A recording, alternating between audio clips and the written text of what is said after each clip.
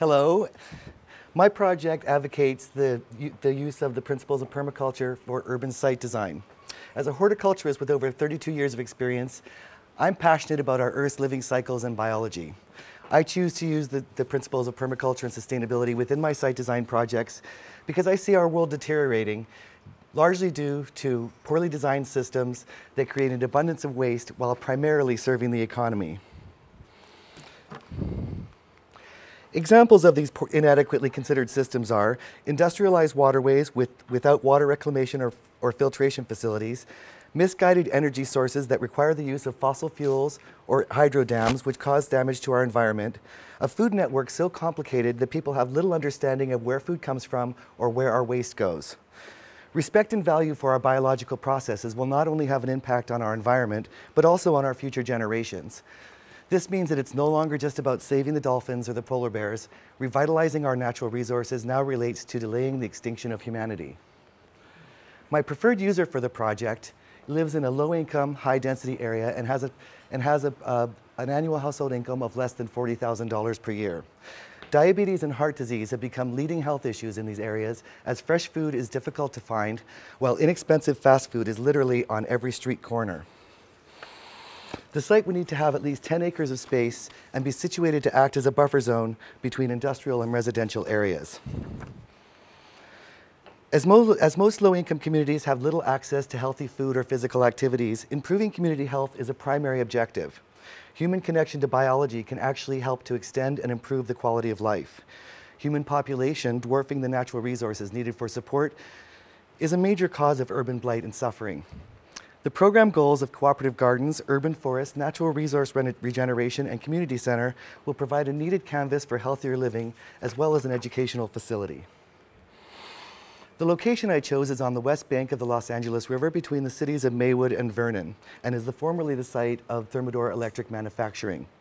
Maywood Elementary School connects directly to the site through a pedestrian bridge. Maywood has a documented population of over 23,000 people and a land area of approximately 1 square mile, while Vernon has the population of just 114 and a land area of 5 square miles. The average annual household income of the Maywood user is predominantly under $30,000 per year. The scale of industrial development as contrasted to the residential community is overwhelming.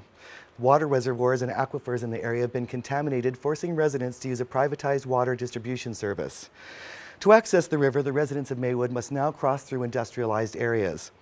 One of the project goals will be to create access to the river for the residents of Maywood. The Thermidor site is currently under remediation by the Toxic Substances Control Board. Maywood Elementary School, directly across from the site, is in need of more space. The rail spur is not in use, but is an important amenity to the industrial properties. Rail spurs are pervasive in the area and often take precedence over any type of construction. The area near the site at the Los Angeles River has an abundance of wildlife. A variety of birds and plant life can be found on most days. An important segment of the learning experience is to provide an atmosphere for observation while concurrently preventing damage to the vital riparian ecosystem. All of the communities surrounding Vernon suffer from a low tree to building ratio, with special consideration given to the circumstance of 5 miles of industry as opposed to 1 mile of very dense population. Here is shown how many schools in the area can benefit from such an installation. A 1 in 5 mile radius was taken for local children from these predominantly disadvantaged communities to visit the facility and benefit from the eco-learning atmosphere. This includes schools in the east side area of Los Angeles and others to the south as far as Wilmington. It's apparent that within Maywood, the 1 mile radius, that just one tiny park exists for 23,000 plus people. The Thermidor Plant operated from 1946 through 2001 and was demolished in 2008. The site is presently under remediation for chlorinated solvents used in the metal fabrication process. The plant was a shining example of how industry has created and shaped the small towns in this area. Maywood Elementary School, designed by Gensler Architects, was built in 2005. The pedestrian bridge is used exclusively for the students. The students are corralled twice daily and wrangled back and forth across the bridge to be picked up and dropped off for school. Permaculture is the philosophy of working with rather than against nature. It's about designing human settlements while preserving and extending natural systems. I chose this set of tools as a response to the contaminated conditions of the site, the congested state of the community, and to help form a setting in which children and adults can learn about the human responsibility in caring for our environment. When we evaluate the interaction between biological elements and humans, we can see how all of the truly needed commodities of life come from our interdependence with biological elements.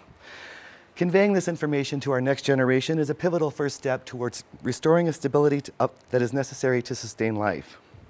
Recognizing the symbiosis when designing open space will create healthier communities. Early on, I chose to use zoning as a tool to establish the program elements within each natural resource area. This promotes thoughtful symbiotic adjacencies, inspires cooperation, and implements the philosophies of permaculture. The program elements have been positioned within the zones that they benefit most from. Each zone has its own character and influence on the community. Here, I position the elements as they are represented on the site. You can see that in each area where two or more elements intersect, a needed commodity is created. Geometry organizes the universe. A spiral was used in this graphic to chronicle the evolution of life on Earth.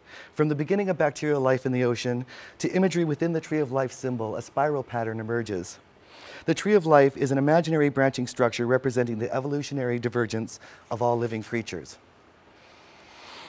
Through my research, I came to appreciate that Thermidor was also in the business of making coils. The occurrence of circles and curls used on an axis within the products is persuasive enough to demand use within the design structure.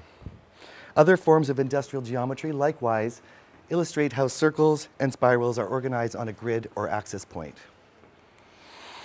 Upward and downward motion is achieved in the contouring of the land. Helixes can direct protrusions and depressions in topography. Spiraling lines can create circulation options and the opportunity for gravity-fed water movement. At the Getty Center Central Garden in the Garden of Cosmic Speculation, we see two examples of the use of this type of geometry in site design. The Tree of Life symbol, in conjunction with spirals, is commonly used as an insignia for permaculture. Since there's not been one tree on the site in over 70 years, not one tree, it's appropriate that a tree be used as part of the design metaphor. For this reason, I decided to use the Tree of Life with spiraling branches as a circulation pattern. The crossing point at District Blvd and the rail spur is significant because it has historically been the point of access for the Thermidor facility and is also the point at which the residents can access the river. Rail spurs are considered vital assets to industry. They often cut directly through buildings, taking precedence. Therefore, the spur should be left in place as a symbol of industry and natural systems working cooperatively.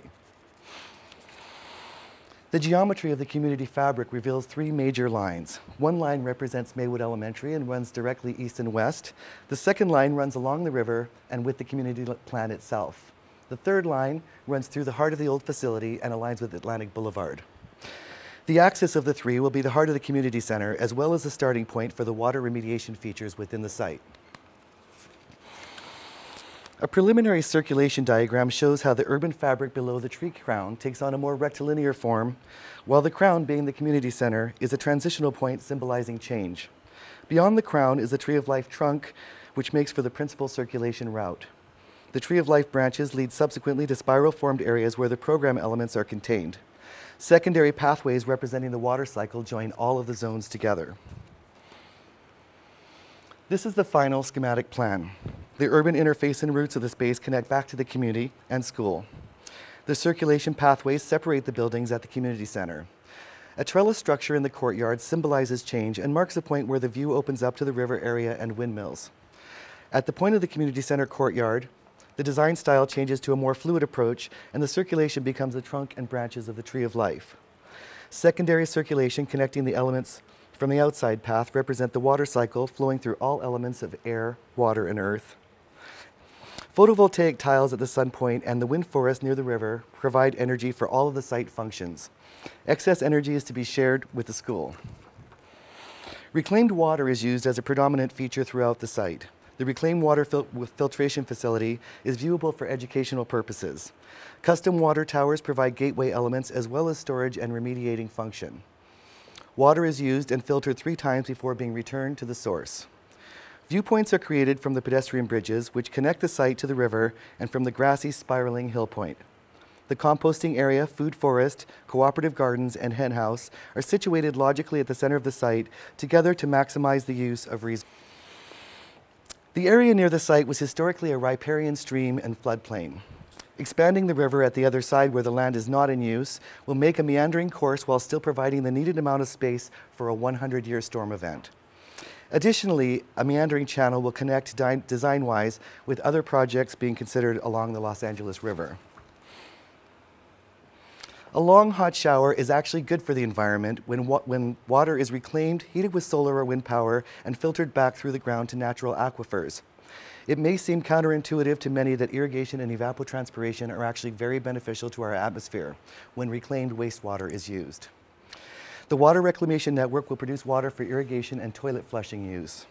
The site water will filter through all of the planted systems and drain to the Weeping Rock area, where it will be subsequently used again for irrigation at the river and filtered from the riparian roots back into the river, utilized, improved upon, and respected. My Weeping Rock concept is a low-point drainage sump which collects the site drainage water, sending it to the riparian planting at the river edge. The spiraling hollow formation takes users onto a journey into a moist and cool atmosphere where water seeps through the rocks, making its way to the center.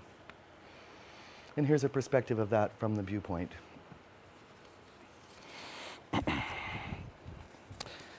My Basalt Rock Hill concept is a passive recreation element which is inspired by the Devil's Postpile, a familiar California icon.